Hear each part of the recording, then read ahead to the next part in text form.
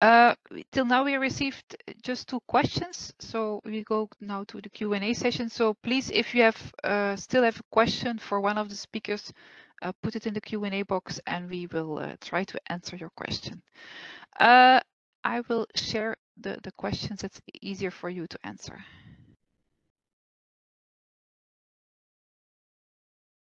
Okay, I hope you can see them, but I will read them for you. First one for Maria. Can you also account for changes in the surrounding of the building and, for example, increasing greenery, using cool surfaces when creating the local weather file? Is this possible? And if so, have you explored this in any of your publications or research? Thank you very much for this question. I mean, it's very important of how we move to improve things. And certainly it is possible because the tool that we use, the urban weather generator, could take into account what difference such the greening, for example, it considers different kind of trees, different kind of height of the trees and everything and vegetation. So in an intervention study or in a paper intervention study, it can be taken into account to see what difference this will make, and the same for cool facade or roof surfaces as well, and also in pedestrian in pavements as well. That might bring a benefit. But did you simulate this in the urban weather generator or not? No, and this I was going to move that. I haven't done that. So the study stopped to identifying the problem than trying to propose ways to improve the problem. Although in another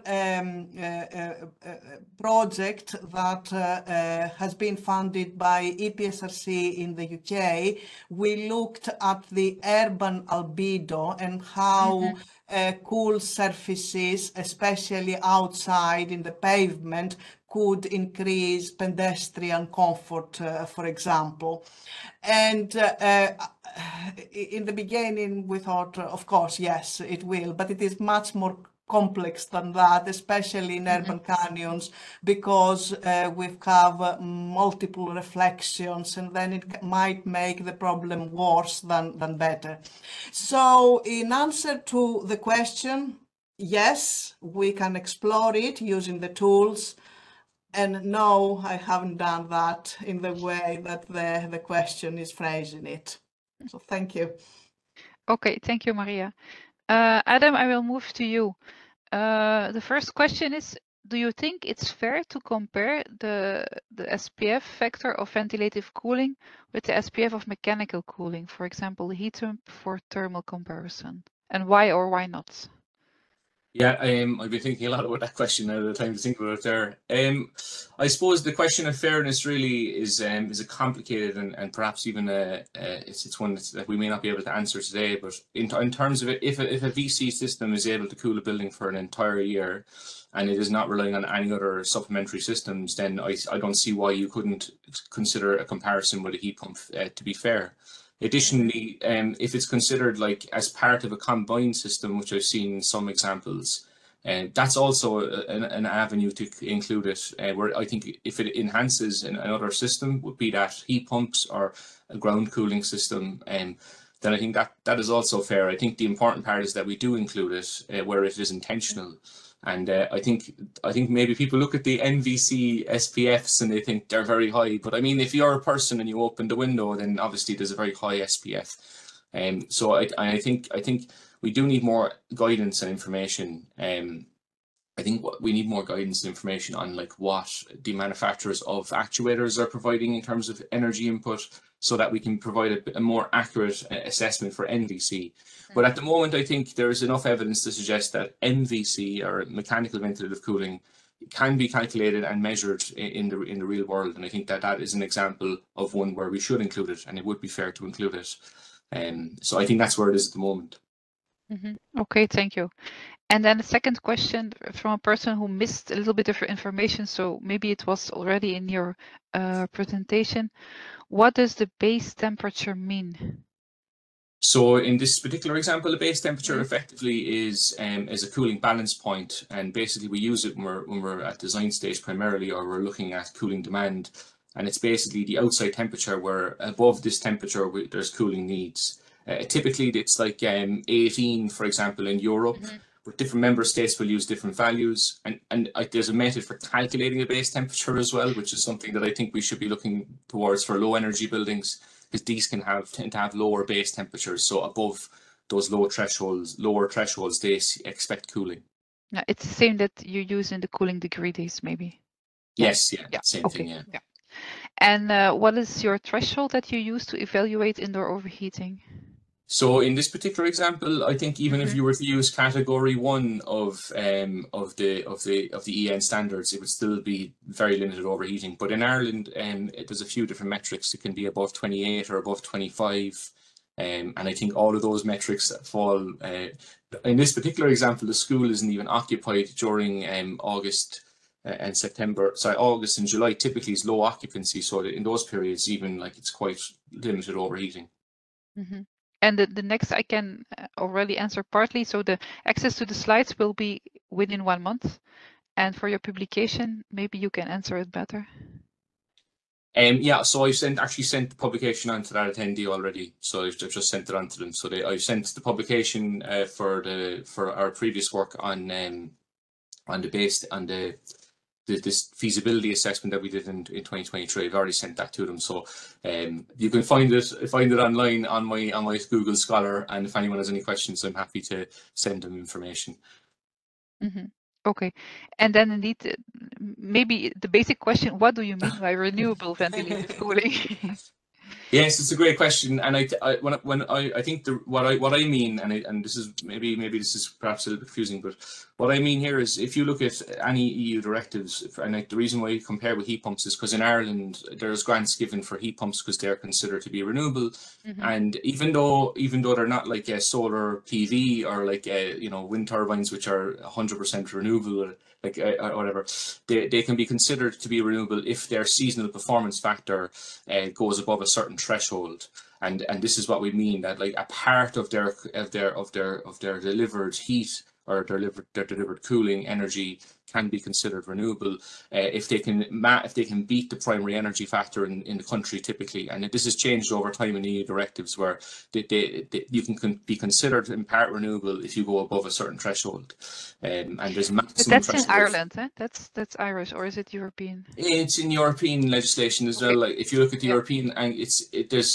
what they'll do is they'll calculate an SPF based on one divided by the actual the 1 minus the efficiency of the grid. They'll actually use the efficiency of the grid. Excuse me, I'm just trying to figure out the numbers here. But basically, they'll use the efficiency of the grid to give you a minimum SPF, and this has been typically used for like heat pumps, for example. So it's an equivalent. What we mean by that is that the part of the ventilative cooling system is efficient as such that it actually should be considered renewable. Yeah, it's a different way of thinking, and I think we need to get used to it. That's okay. And for Maha, can you elaborate on the designer's perceptions of the existing early stage design tools for assessing ventilative cooling and their suitability, how they might be improved? Okay, so for the designer's perceptions of early stage tools, so architects at the early stages mostly use hand sketches or the information they already know, such as their professional experience. Sometimes hand calculations, they just make hand sketches and they just draw the airflows by their hands. Or they use very simple tools such as for climate analysis, such as Sunseeker. So at the early stages, they are just looking at how the building is located and what is the climate options. But as far as the mechanical ventilation consideration is concerned, architects do not engage with the tools at all.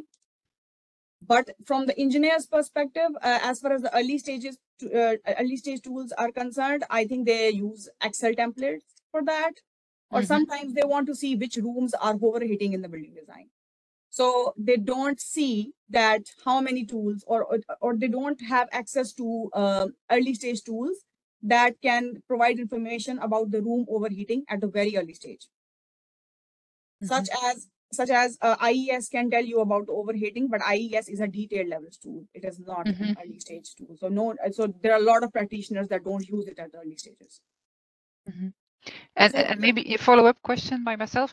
Do you have an idea if they know about the ventilative cooling potential tool that was developed within Annex 62?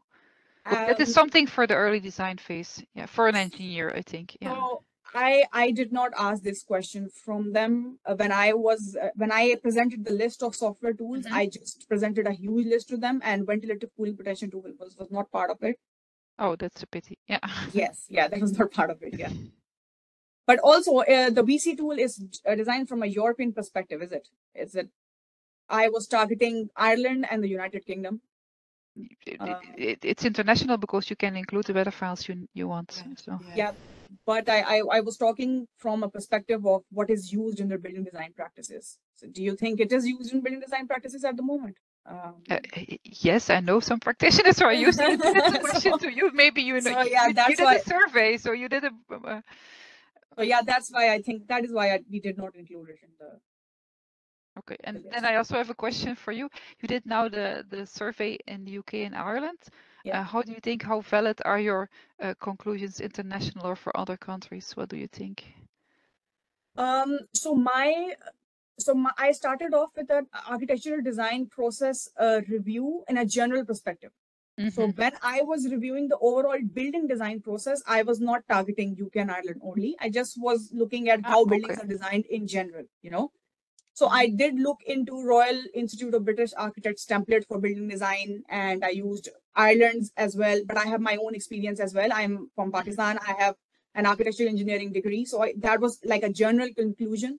And that was presented to buildings and design practitioners in Ireland and the UK. So from that perspective, I think building design more or less is happening on the same principles. You know? Yes, I agree. Yeah. Yeah. So architects, if one architect can work in UK, they can also work in England, other cities, or they can work in Ireland, they can work in Spain.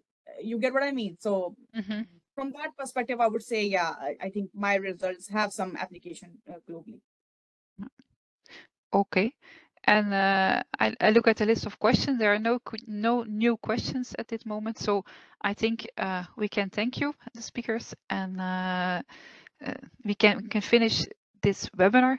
And I only want to say, yeah, hope to see you next week for our next webinar on window opening behavior. So, okay, thanks. Thank you so much. Bye. Thank you very much, everybody.